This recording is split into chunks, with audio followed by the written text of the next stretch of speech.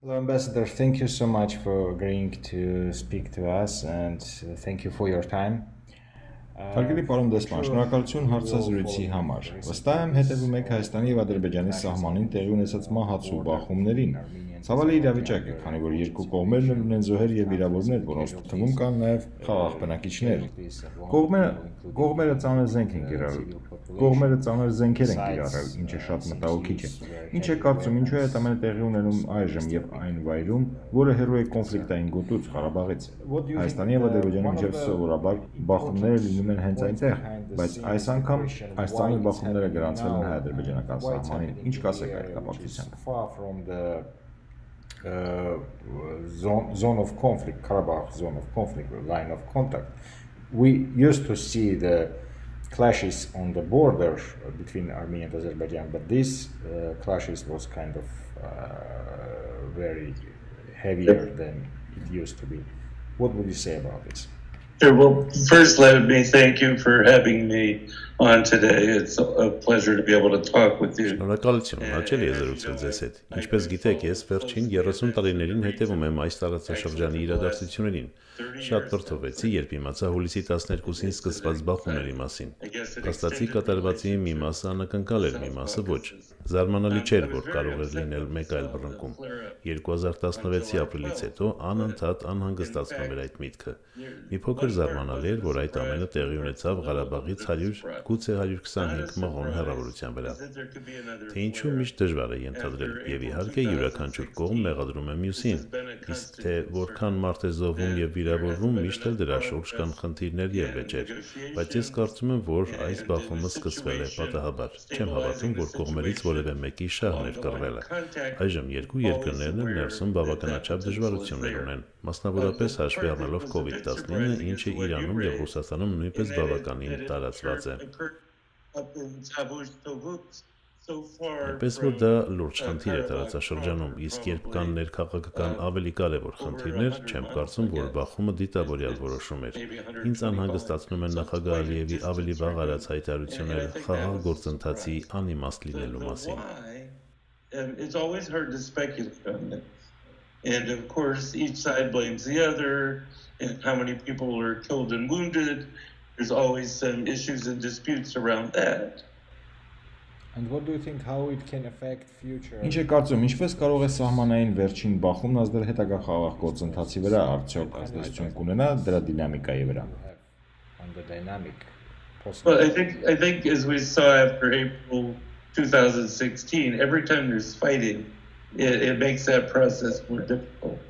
Կարծում եմ, ինչպես մենք դա տեսանք 2016-ի ապրիլին, ամեն անգամ բռնկվող բախումները երկու երկրների բնակչությանը համախմբում են իրենց դրոշի ներքո։ Նույնը տեղի ունեցավ այս անգամ երկու մայրաքաղաքներում։ Ես իրականում լուրջ ցույցեր, ինչպիսիք տեղի ունեցան Բաքվում, չէի սպասում։ Ալիևը աշխատանքից հեռացրեց արտաքին գործերի նախարարին, ինչի իրավունքի իհարկե ունի, բայց նա նրան փոխարինեց մեկով, ով դիվանագիտության հետ սերտորեն չի առնչվել։ Դա կարող է մի փոքր դանդաղեցնել գործընթացները։ Մյուս մարտահրավերն էլ իրական փոխզիջման շուրջ քննարկումներ ունենալու դժվարությունն է բախումների պարագայում, մինչդեռ եւ ռազմական եւ քաղաքացիական բախումները ամպեր են կուտակում բանակցային սեղանի շուրջ նստելու ուղղությամբ։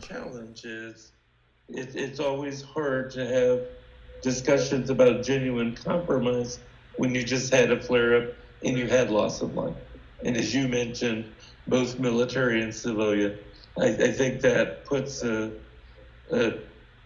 cloud around the ability to sit across from one another and more easily deal with peace process. There was some criticism, and you mentioned at the beginning to the mediators about the process. Քննադատություններ են հնչում միջնորդների հասցեին։ Ինչ կասեք այս կապակցությամբ։ Ինչ է բացակայում, որպեսզի կողմերը ավելի մոտենան խաղաղությանը, ինչը նրանց կարող է զերծ բերել առճակատումից, եւ ինչպես կգնահատեք Մինսկի խմբի դերը Ղարաբաղյան հակամարտության կարգավորման հարցում։ Keep them away from the confrontation. And what's the role of Minsk group in the whole process, if we can look at the dynamic of the whole activity of the Minsk group? Of course, no, and I'm glad to do that as a former co-chair of that process. I think it's a process Ես ուրախ եմ, որ եղել եմ այդ գործընթացի նախկին համանախագահ։ Կարծում եմ, որ այն դրսում հաճախ լիովին չի հասկացվում։ Ինչ որ առումով ճիշտ է։ Mr. Ambassador, you have been in a position of US co-chair during the time when the site was according to historical. Պարոն դեսպան, դուք եղել եք ԱՄՆ համանախագահի պաշտոնում այն ժամանակ, երբ կողմերը շատ մոտ էին խնդրի առանցքային լուծմանը։ Ինչ կասեք այս առնչությամբ։ Ինչը խանգարեց, որ կողմերը գան համաձայնության։ At that time, historically, which didn't allow the sides come to the agreement or sign the agreement. I mean, I think for the leadership, and apart from what I just mentioned, this longer-term Ղեկավարությունը ներգրավում էր երկխոսություններում, նրանք միմյանց հետ վստահության և փոխըմբռնման ձևեր էին գտնում, որոնք կարող էին աշխատել, սակայն որպես նախկին համանախագահ կարող եմ ասել, որ այն ժամանակ նրանք իրականում չէին պատրաստել իրենց բնակչությանը փոխզիջումային կարգավորման համար, մինչդեռ խնդիրների լուծումները բնակչությանը պատրաստելու մեջ էր։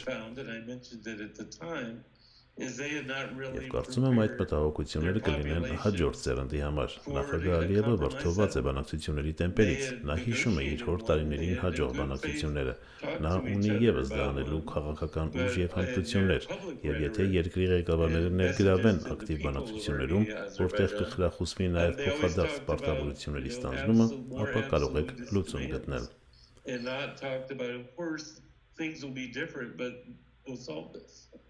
I think that was the piece that was missing, that preparing of populations. Considering the rhetoric. Հաշվի առնելով հռետորաբանությունը եւ վերջին զարգացումները կարող ենք ասել, որ երկու հասարակություններն էլ ավելի են կարծրացրել իրենց դիրքորոշումները։ They did. No, and I think that's the norm.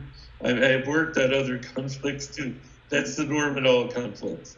Այո, այդպես է, դա նորմ է։ Ես աշխատել եմ նաև այլ հակամարտություններում։ Դա բոլոր կոնֆլիկտներում ընդունված չափանիշ է։ Վրաստանի եւ Աբխազիայի միջև ուժեղ բախումներ տեղի ունեցան, իսկ հաջորդ շաբաթ իսկապես բեղմնավոր մտքերով երկխոսություններ սկսվեցին։ Նույնը Հունաստանի եւ Թուրքիայի դեպքում էր։ Բայց դրան հասնելու ժամանակ է պահանջում։ ՄԱԿ-ի գլխավոր քարտուղարի, ԱՄՆ-ի պետքարտուղար Պոմպեոյի կողմից հնչած մտահոգությունները, Եվրամիության կողմից տարածաշրջանի ղեկավարների հետ խոսելու հանգամանքը վկայում են էսկալացիայի վտանգի մասին եւ մի ժամանակ շեշտում կայունության պահպանման անհրաժեշտությունը։ Բանակցությունների ընթացքը խաղաղ լուծման միակ ուղին է, որը կշարունակվի, եթե չլինի ռազմական լուծում։ Մյուս մարտահրավերը կարծում եմ հիմա բարդ քաղաքական իրավիճակն է ԱՄՆ-ում, Ռուսաստանում եւ Եվրոպայում։ Այն համակցվում է նաեւ COVID-19-ի հետ եւ շատերը կենտրոնացած են այլ խնդիրների վրա։ Դա չի նշանակում, որ նրանք չեն մտահոգվում, բայց աշխարհը սա է։ Սա այնքան էլ խելամիտ ժամանակ չէ հակամարտության համար։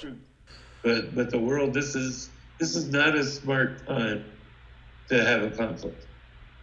And what can you say about the position of Ինչ կասեք տարածաշրջանային ինտերությունների վերաբերյալ եւ նրանց դերակատարությանը Լեռնային Ղարաբաղի հակամարտության հարցում։ Սահմանային բախումների վերաբերյալ հայտարարություններ եղան Անկարայից, Մոսկվայից։ Ըստ ձեզ, ինչ դերակատարություն ունեն այս տերությունները։ Moscow trying Yes. to contradict the statements of Ankara. What do you say about the role of these regional parties? I mean, I have personally always been of the mind these regional parties are also, they have a contribution to make both. Այո, տարածաշրջանում բոլոր կողմերը ներդրում ունեն բանակցային գործընթացում, եւ Իրանը հարևան երկիր է, անշուշտ հետաքրքրություն ունի այն հարցում, ինչ տեղի ունենում այստեղ, եւ ես հավատում եմ, որ խաղաղ կարգավորման եւ իրավիճակի կայունացման ընկալում կա։ Այս տարածաշրջանում բոլորը շահեր ունեն, Եվրոպայում եւս ընդգծում են այս տարածաշրջանի կարեւորությունը, այնպես որ կա կարգավորման արտաքին ցանկություն եւ արտաքին հետաքրքրություն զարգացումների մասին, որոնք նկատվում են հայտարարությունների մեջ։ And stabilization of this problem in this region is to everyone's benefit. How can the United States help? Ինչ քայլերի կարող է դիմել Միացյալ Նահանգները տարածաշրջանում, որպեսզի երկու երկրները հասնեն համաձայնության։ Ունեք որևէ առաջարկություններ։ Recommendations you might provide? I think the key is that we are always prepared, and I think this has been the case with Russia as well, to work together. Հիմնականն այն է, որ մենք կարծում եմ, որ Ռուսաստանը նույնպես միշտ պատրաստ ենք միասին աշխատել, օգնել լուծում գտնել, բայց դա բխում է նրանից, թե ինչ են ասում առաջնորդները մայրաքաղաքներում, ինչ կարող են համոզել իրենց ժողովուրդներին։ Կարծում եմ մենք կշարունակենք օգնել։ They can convince their people is a just, workable solution for all parties. So I think we help. Prepare to help. We'll continue to help. Thank you so much, Ambassador. Thank you so No, much. you're very welcome.